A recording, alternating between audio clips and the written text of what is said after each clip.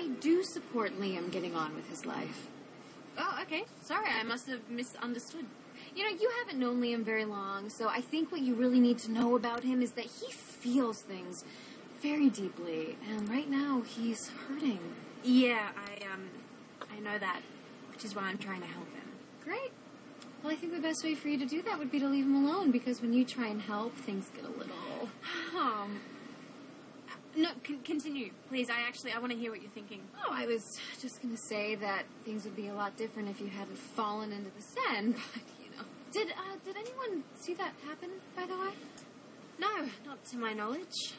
There were people around. Yes.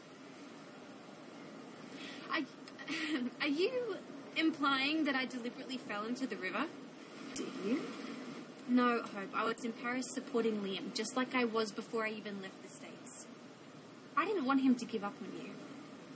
So the last thing I deserve are some kind of crazy insinuations that I deliberately fell into the river to make him late. That is not what I said. Okay, well, that's what you're implying. Look, it's not my actions here who are questionable. I mean, why couldn't you wait a little while before rushing off to marry Wyatt?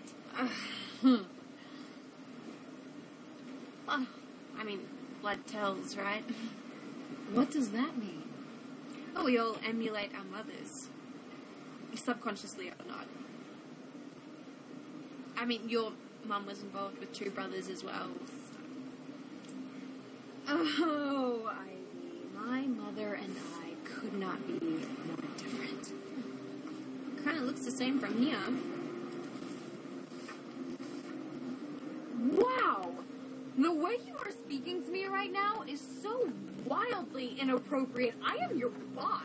I was brought here by my Uncle Eric because I'm talented and because I'm a Forrester.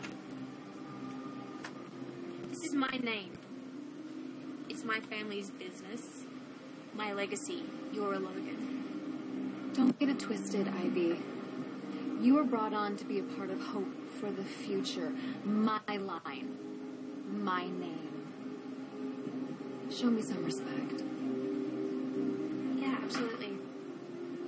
As much as you deserve.